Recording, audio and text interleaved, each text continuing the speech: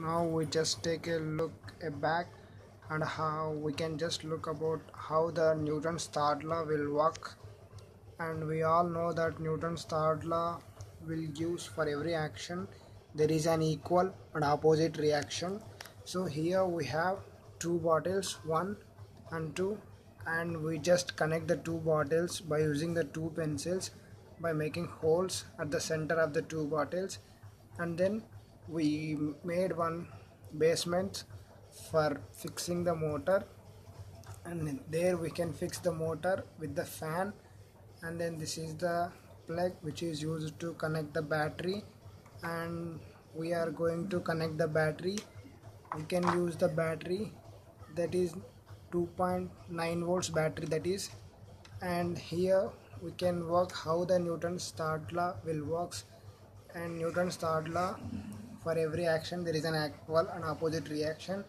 In this case the bottle moves in this direction, so the force exerted by the fan and this motor will be in this direction. Therefore the movement of this boat, a small boat, will be in this direction. Now we will take a look how it's going to be work by putting it in the water. Now we are in a small pool. Now I am gonna connecting this thing with the battery, and we will just take a look at how it's going to be works.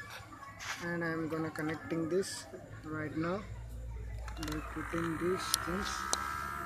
Now I just connected these things.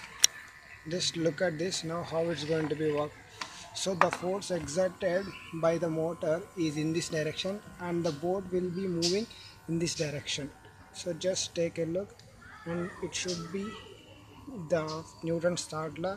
So it is moving in this direction.